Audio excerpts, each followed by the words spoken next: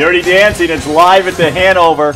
Baby's here with us. Johnny's here with us too. Rachel, thank you so much. Christopher, thank you so much for stopping by today. Thank you for having us. Well, let's talk a little bit about that. I mean, these are iconic characters. People have grown up with. They've seen the movie 1,000 times, and then how do you do it? I mean, so how do you become Baby? I mean, do you try to embody what happened in the movie? Do you do your own thing? I've seen the movie. I love the way that Jennifer Grey does it. But I also feel very much like I knew this character really well. She's very similar to myself, so I felt really confident in the sense of like going out and doing it my way, just because I felt like I recognized this character so well. Yeah, and you clearly are the bad boy that moms have warned their daughters about from the beginning of time. So you came to the part naturally. Moms tend to like me, dads do not.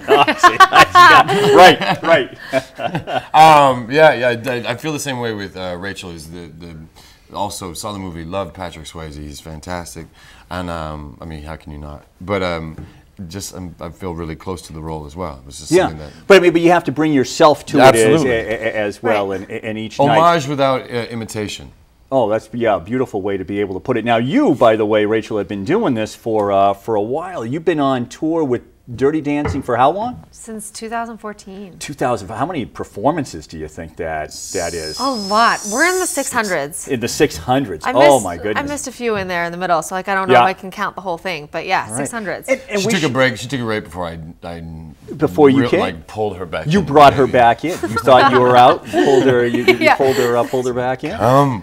And right now, though, you're sort of coming to the end. As a matter of fact, you really are coming to the end. Here at the Hanover Theatre in Worcester is going to be your last performances with Dirty Dancing. Yes. Oh my goodness, we get to. I mean, it's a little piece of history that we get to go out and see. Yeah, come witness his history. Yeah. Catch the best. You'll see my happy, sad tears. Yeah, absolutely. You're going to continue. I mean, so the tour kind of keeps going. What's it like? Either one who wants to jump in, to be on the road, and you did it for a couple of years. You're out there right now. I mean, and you'll take a break and then you'll come back to it. What's it like to be on the road for a couple of years? It's really fun and really exhausting all at the same time.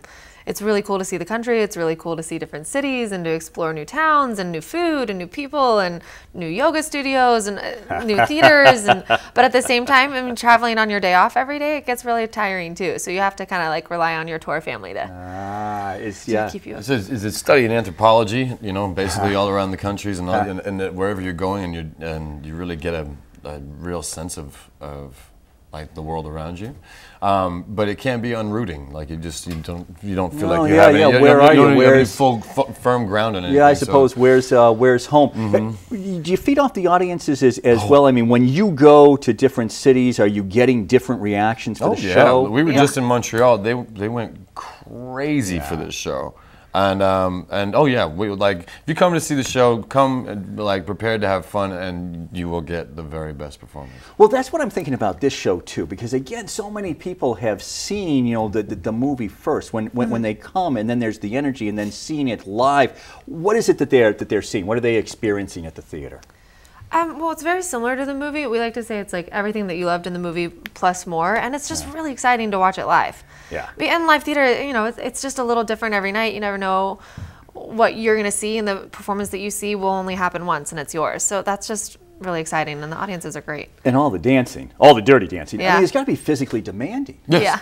Yes, it is. To be able to get out there and do it as well. Listen, we only have a few seconds, and then I understand you're gonna do some dancing for us. So we're gonna teach you some. We're gonna teach me some dancing. Boy, that'll be the day. But I'm game. How did you get the role of Johnny? The writer of the movie, Eleanor Bergstein, she's seen me work before, and I've worked with them previous, and so she asked me to come on out, and And take us a couple of years back. How you got into it? I saw the audition notice on the Equity website and decided to go. And 6 auditions later, here I am. And there you are. Boy, 6 auditions. Boy, that's great. It was a lot, yeah. It's like right out of the movies right there. It is. To get it. All right, straight ahead, we'll do some dancing, some dirty dancing right here on the Hank Stolz Experience.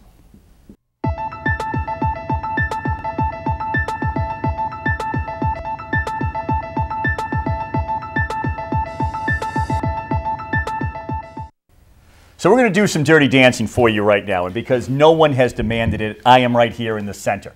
So Rachel and Christopher have literally taught this to people all across this great land of ours, up across the border in Canada, and I'm sure that many of them have said what I'm about to say, I can't dance. But I truly can't dance. They were all kidding, and I'm sure they all did fine. But all right, so what are we going to see here? If you love the movie, if you saw it, you know, this is kind of the moment when Patrick and all of his friends start walking down. It's called we call it the walk down. Yeah. So they all start, you know, it's, the big kind of thing in the end, right before the big lift. So this is just a couple of those moves, and so you're going to learn it here with us. Sorry, don't fear. I am ready for the big lift. Oh, yeah. Okay, great. Yeah. You're going to catch me? Well, I thought you were going to catch me. Well, however it works out, that'll be fun. Here, what we're going to do is we're going to go cross, step, step. And then you go cross, step. Then this is the fun part. Hips, good. Hips. Kick and twist. Whoa, give me the kick and twist again. We're going. All right, I'm good though. I'm just going to cross and step. Cross and step. Yep. Hips. Kick. Hip. Twist. Right? Twist. Okay. Yeah. I may throw. Make it your own. Make it your own, Hank. Well, like it doesn't have to look like me. No. Just do this. Trust me, my friend. It is not going to look like you. All right. I think I have stiffened up. Honest to God, I've stiffened up just as we're doing it. So let's hit. Ready? Back. 1, 2, 3, 4, 5, 6, 7, 8. Cross, step, hip, kick and twist. There we go. Sounds good. I felt that. You are a dancer. No, except for I missed every move. I thought that it was excellent. What if I were to step out of the way for 1 second and see the two of you just actually do it here? Let me cross them back. Go for it. All right. Ready? Yeah.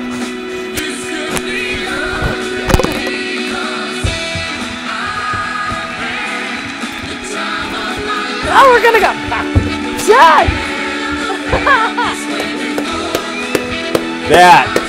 That was what was absolutely fantastic. That was great. All right, so how long have you been dancing? Since I was 3. Since you were 3. Really long time. Oh my goodness, fantastic, and I'm sure about the same for you as well. Wow. Yeah, if I could get my hips to move like that, I would be very popular at home. Listen, Dirty Dancing, it's at the Hanover. You got to go out. You got to see it. Johnny, baby, Christopher, and Rachel, thank you so much for being here with us. We really appreciate it right here on the Hank Stolz Experience.